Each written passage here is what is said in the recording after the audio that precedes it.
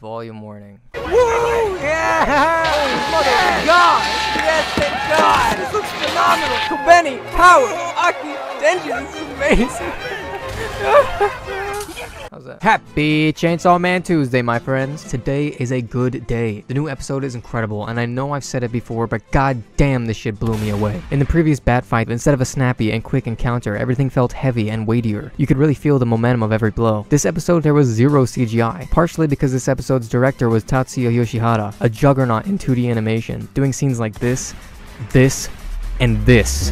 If at any point you feel that the episode's art direction feels inconsistent, it's because it is. Every episode is directed by a different person, which is something I didn't even pick up on until now, but they still all work together to make sure that they have a cohesive vision, which means watching this show weekly, you might not even realize this, but if you're binging it, then it may be easier to pick up on. Last episode was directed by Hironori Tanaka, who is responsible for scenes like this, and this. So I apologize if I went a little harsh on the CGI, since it probably wasn't his choice to implement. I think he did an astounding job. This episode had no CGI chainsaws though, and Tatsuya blew it out of the goddamn park, head, front, and center. You'd think they tossed him an underhanded softball with the astronomical heights he's set moving forward. I said recently that most of the areas in which it is improving the source material is in the small details, but this episode has cemented itself as proof that it can add content that fits the source material and improve upon the original. When Denji gets so excited to touch Power's boobs, being so over-exaggerated really sells it when compared to his more simple yeah from the manga. Last time I was a bit salty with some of the changes made from the manga, but these changes feel much more warranted, like they're really improving the original, although if I had to say, these two panels don't nearly compare. I think what I've learned from observations like these though is that both the anime and the manga are almost always worth checking out. The anime is going to provide you with incredible movement and weight, but manga will provide you with incredible stills and detail. A simple observation albeit, but one that flies over my head sometimes when being critical of something I love. Also, she says the blood is warm and feels pleasant, which feels like a less simple way of saying what she had said in the manga.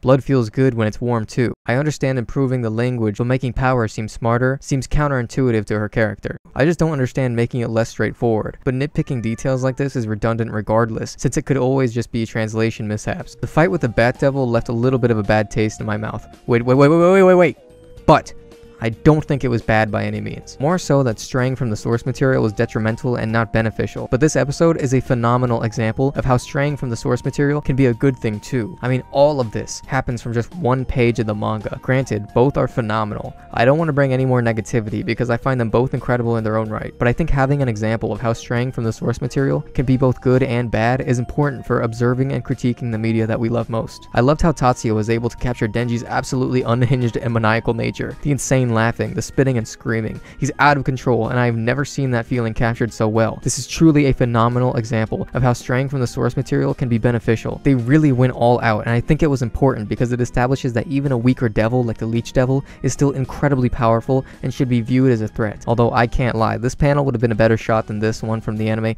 Regardless, we're only 10 minutes into the episode, and I've almost used up all of my 4 minutes and 20 seconds. Also, look at this apple peeling Sakuga. Aki waking up in the morning, making coffee, sitting outside. These simple and tranquil interactions help balance the intense and visceral fights from the manga, so I really appreciate them. Power breaking the door handle is very in character, and wasn't present in the manga either. A welcome change. Power flinging her veggies and Denji falling back to catch it is also an adorable touch. These little details are becoming more and more prevalent. Aki's anger is so much more exaggerated in the anime, which is fitting, although I wish Power still covered one of her eyes with her hair. Also, if you're wondering what Power's sweater means, 76.1 is a Japanese love radio station. Denji's horniness is palpable. You can feel it through the screen as his sweat drips down his forehead. Before he can cop a feel, the episode ends. No! Oh well, gotta wait until next time, and we are treated with this absolutely delightful ending that is Power exclusive. This episode was phenomenal, action-packed, providing exposition, character interest, and progression. And no spoilers, but next episode we're gonna see some big character progression with Denji, so be excited. I gotta go, my time should be about up. Bye!